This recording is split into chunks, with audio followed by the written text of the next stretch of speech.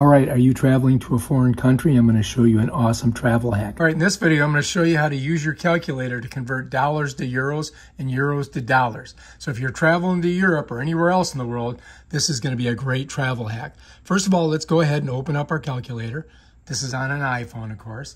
And then we're going to be right into our calculator. You can do calculations, whatever. What you're going to do is you're going to come way down here to the bottom left-hand corner, click that. And you're going to see this little box pop up. You want to hit convert. Now, I have already set it to euros, so let's go ahead and just use a small, we'll just use $100. I'm going to put 100 bucks in. It's 100 bucks US. $100 US is worth 89.56 euros.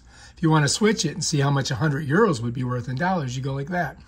In dollars, 100 euros is worth 111.66 US dollars, $111.66.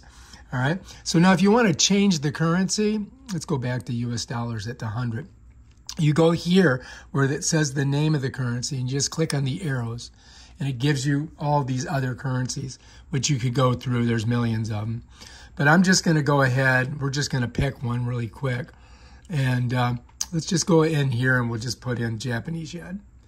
Bam, there's the yen. 100 US dollars equals 14,381 yen.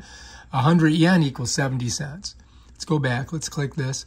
Let's check out the Canadian dollar. These are ones I've already put in there.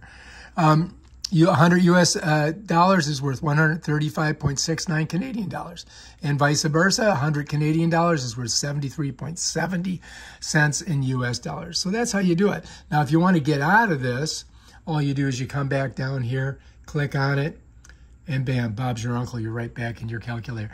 All right, if you like this video, subscribe to my channel and check out my other awesome videos where I show you stuff like this. Peace out.